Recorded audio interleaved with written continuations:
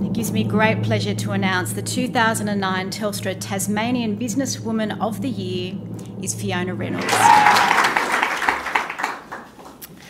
Well, isn't this overwhelming? And journos don't usually say that.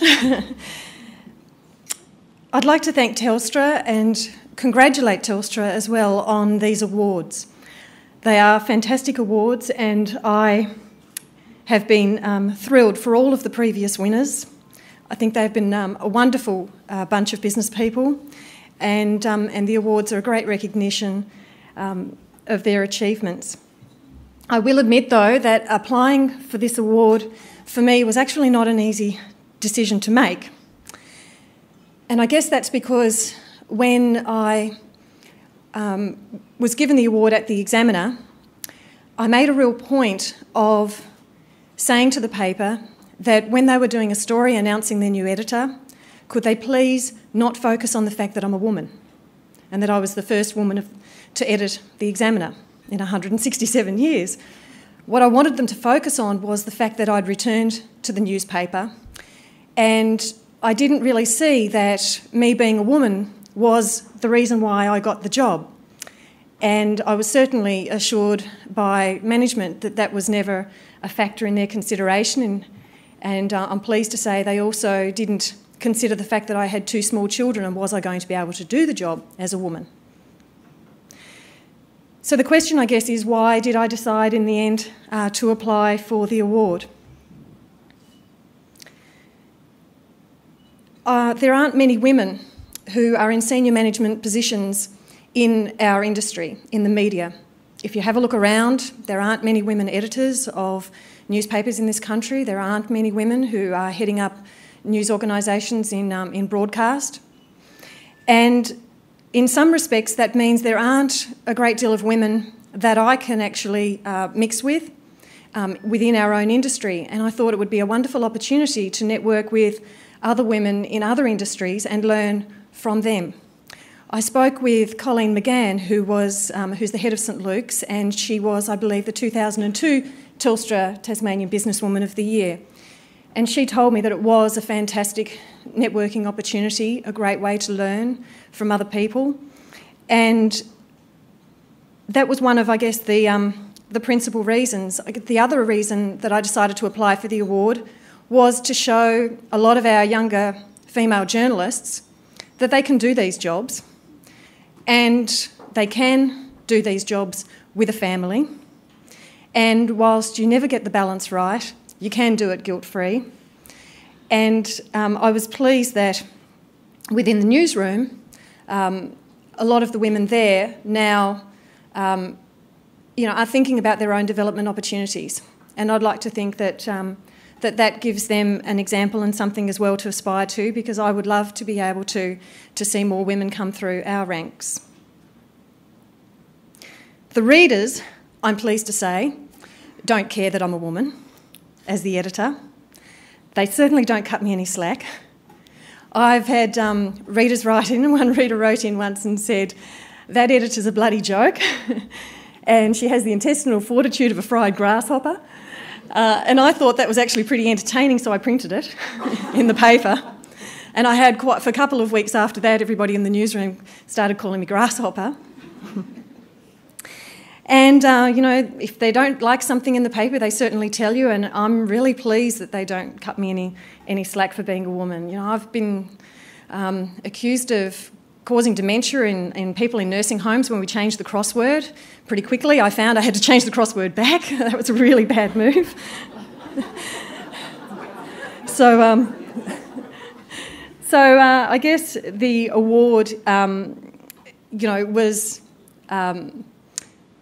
was an opportunity as well for me to think about women that have inspired me, and that's really been a byproduct for me of applying. I've thought about those women, and the first person that has inspired me was my mother. And my mother died when I was 24, and before she died, there were some fantastic lessons that she gave me that I have always held very dear to my heart. One of those is work hard and just keep working. And she always worked incredibly hard. She also said to me, you will always know what your priorities are in life, and you will live your life by those. I know my priority is my family. And if my job, I can say, sorry Phil, but if my job ever came between me and my family, then it wouldn't be sustainable. And I'm pleased to say the Examiner has been incredibly supportive of me in that way, and they perfectly understand that, you know, the guys on the management team, they're all parents too, and they know what we go through just as much, and I know that their families are their priority as well. She also said to me, unless you can understand other people, you can never hope to understand yourself. And that's really the approach that I take when I manage people. If I don't really understand the people around me, what makes them tick, what drives them, what makes them passionate about their job, why they're there in the first place, then I can't really hope to either retain them or understand the impact that I have on them. And we all do, as managers, have a great impact on the people around us. Sometimes we like to think that more often than not it is positive, sometimes it's negative, and we need to understand that our personalities too have an impact on other people because of their personalities.